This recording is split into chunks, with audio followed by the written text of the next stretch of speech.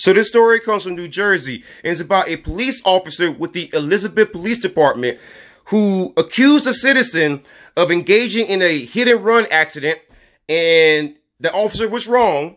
And so the citizen and the officer gets into a heated dispute where the officer is caught on camera threatening to beat up the citizen, and that video has been viewed more than 180,000 times, and it has gone viral. So let's take a look at some of the footage here. I don't. Yeah, make me a piece of shit. But I'm like that. Yes, you is. Like That's that. That's what dangerous officer for. She's gonna be on the task force.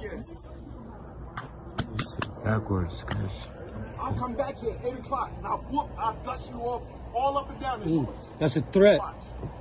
Yeah, I'm threatening. So what? So what? Yeah, it's all good. I don't give a fuck.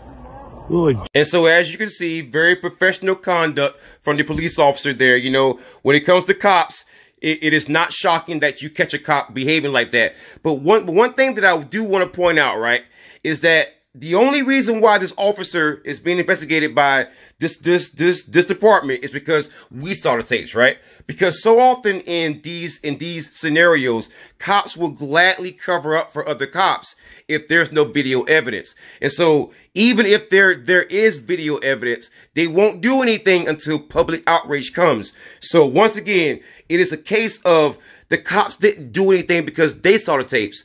They did something because we saw the tapes.